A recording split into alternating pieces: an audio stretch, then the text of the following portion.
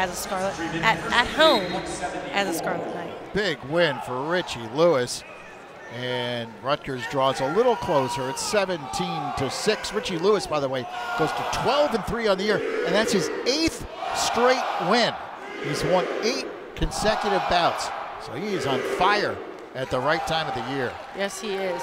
Especially like we mentioned, the Scarlet Knights only have 2 more dual matches before they head into the Big Ten tournament, and like we said, momentum before those type of tournaments is huge, and having these big matches, having these big wins is what gives them the edge on these tournaments, because it brings them into those tournaments feeling good, feeling ready, feeling confident, and feeling confident in a sport like this is key. 174 pounds here. Chris Pfarr, senior out of LeSueur, Minnesota, 12-10 on the year for the Golden Gophers. And Joe Grello for the Scarlet Knights, 12-7. Redshirt freshman out of Bergen Catholic, a 2-time New Jersey state champion for the Crusaders. And in high school, his senior year, he was ranked 7th in the nation as far as high school wrestlers. So a tremendous recruit for Scott Goodale. And Grello here trying to keep the momentum going for the Scarlet Knights. And a nice move by Grello. Crowd is on its feet again. 2 points for Grello.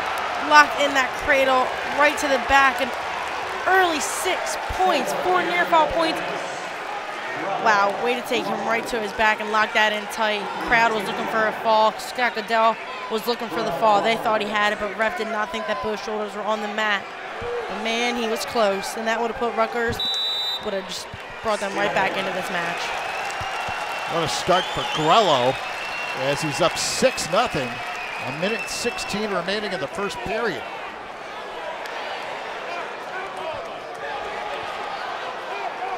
And the big screen here inside the rack is showing a replay of that near fall, and man, they wanted a pin there, but it looked like the ref just didn't see the fall, so he gave him 4 near fall points, which gave Grello an early lead in this match.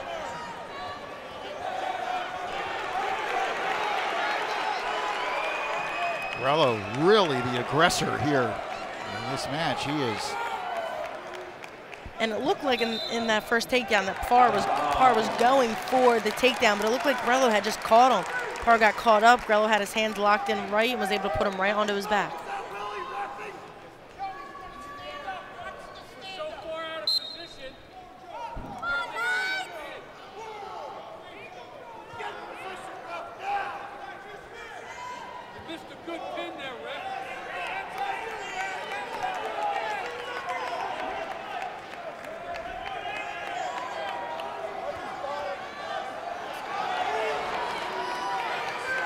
.30 seconds left in the first period.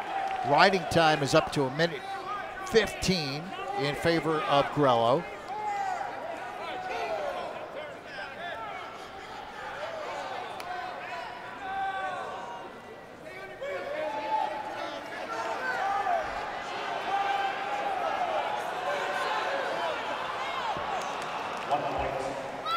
And a point given to Pfarr for the escape. And we finish period 1 with Grello on top 6-1. And there's that move again by Grello. Here he is, got that cradle locked up tight, head, leg. And like we said, Pfarr's holding his leg because he was going for that single leg takedown there, but Grello was able to lock him up right at the perfect time, and he locked in his leg, got his head locked, and bang, right to the cradle, right onto his back for 4 near fall points. Pfarr did a great job fighting it off though.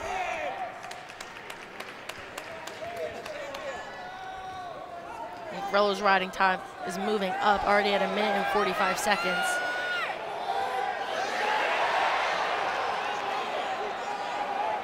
He was looking for another fall there. He had both legs locked in. Pfarr was able to fight that one off. Grello was able to turn Pfarr on his back there. He would have been looking at a few more near fall points, if not the pin.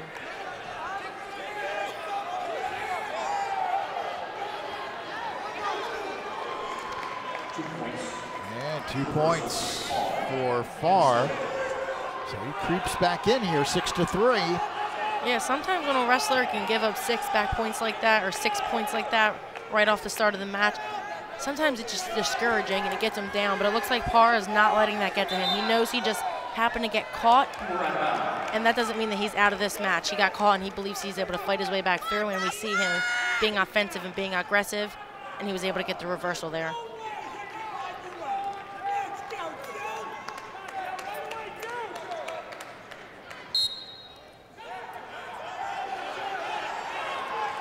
One minute left in period 2.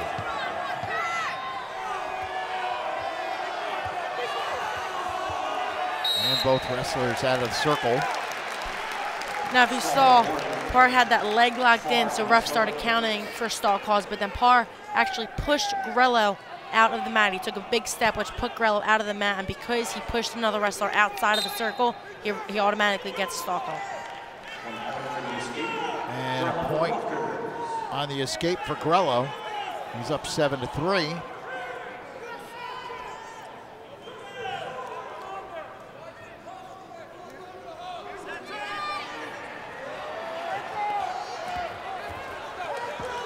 And that throw that we had, Pfarr was looking for there, that's the throw that we saw from DeLuca. He locks up both arms, he goes to fake the trip, and he goes to throw the wrestler over the outside of his body, but Grello saw it coming, he fought it off, so he wasn't able to get that throw in.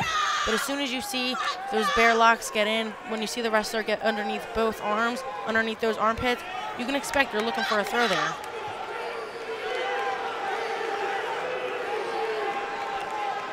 Final 5 seconds of period 2. Pfarr was looking to tilt Grello back to look for some near fall points there.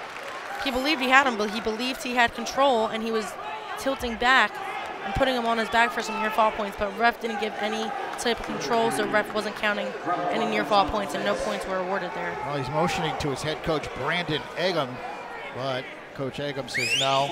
Right, and that motion is him tilting back, because he knows he had locked in, and he was on top, and he was tilting back, hoping to get Grello enough on his back that the ref would start calling some near fall points, but the ref didn't see any control, so the ref didn't call the points. And there's a point for the escape, 8-3 Grello.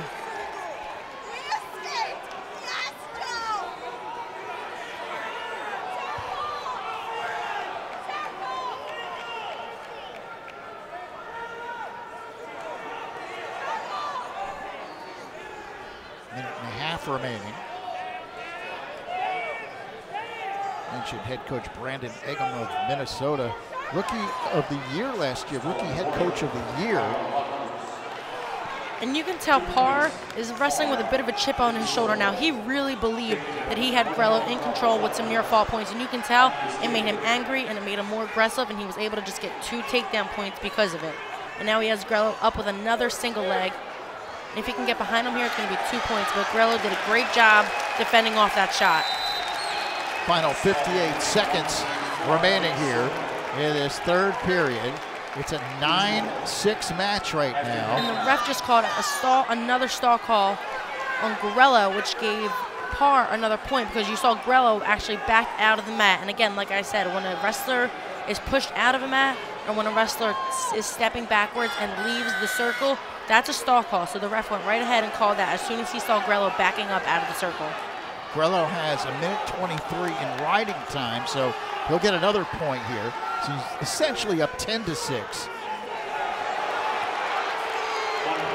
Oh, and another point awarded to Pfarr. Yeah, Pfarr went. Wow, now the ref went right ahead and gave him that stall call.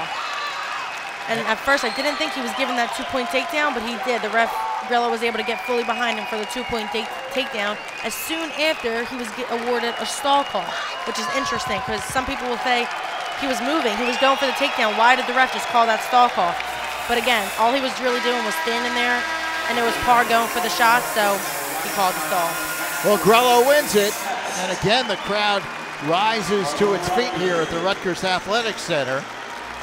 Joe Grello, his 13th victory of the season. And he draws Rutgers a little bit closer.